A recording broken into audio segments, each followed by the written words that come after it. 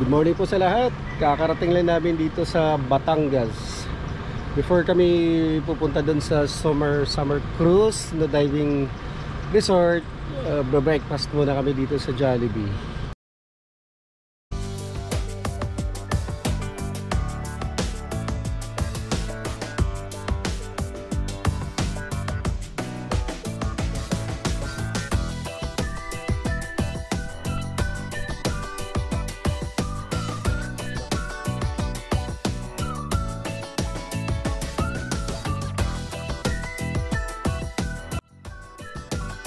Medyo hindi magandang panahon, mga ambon. Dito kami ngayon sa parking.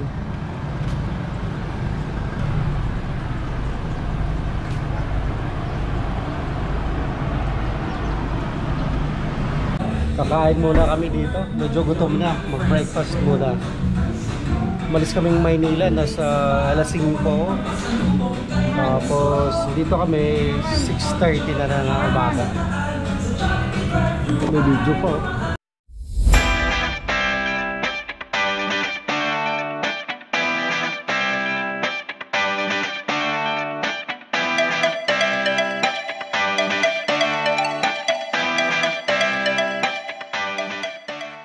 Antok ako.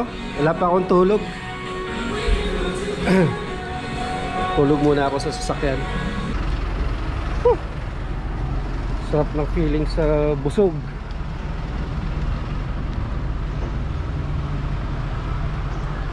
Buti naman lumabas si Haring Araw. Kung nagkataon ako. Oops. Ay. Iwan muna natin itong aircon para sarap ang tulog.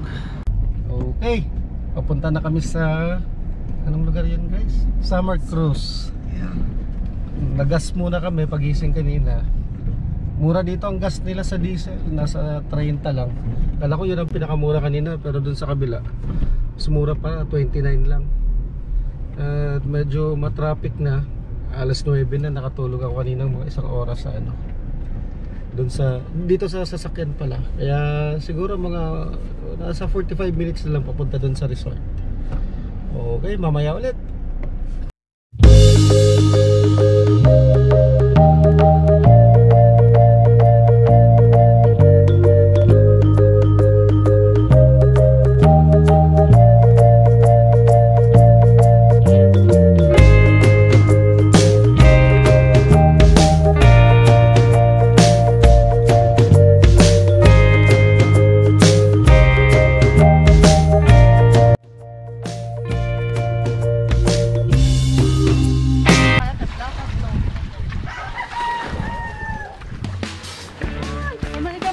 Oh.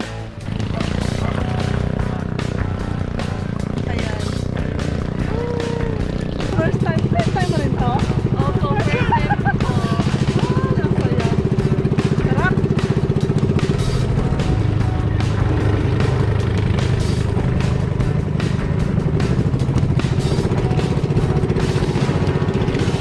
Oh, tingnan mo kung paano siya makasisempla.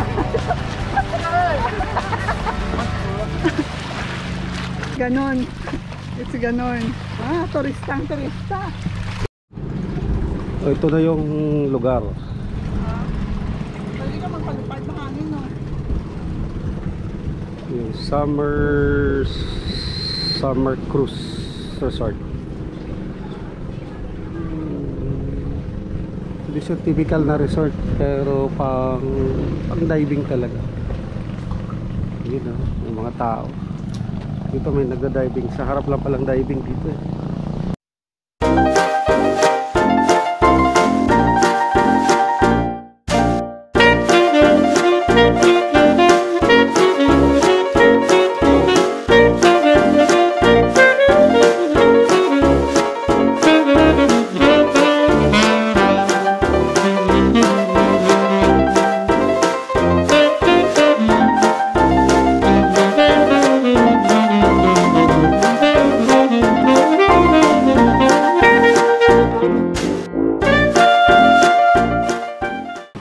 Na. Kain muna tayong lunch. In order ko is chicken sweet and sour. Ano? Kasama ko, chicken teriyaki. Okay din naman.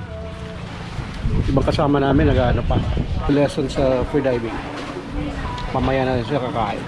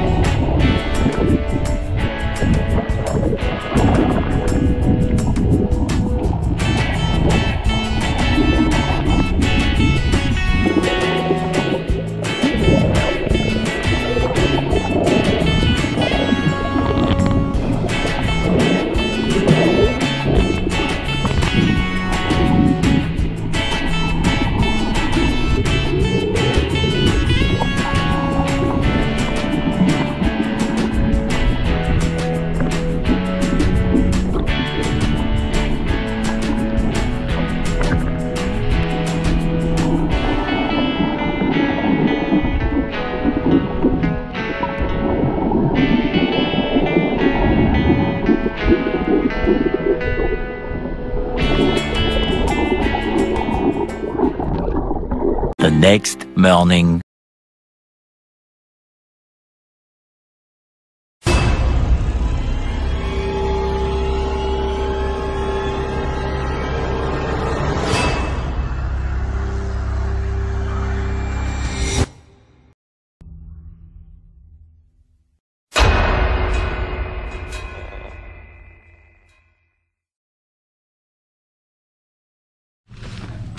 Uuwi na kami.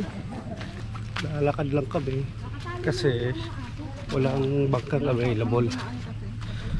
Pero lapit lang ng damay.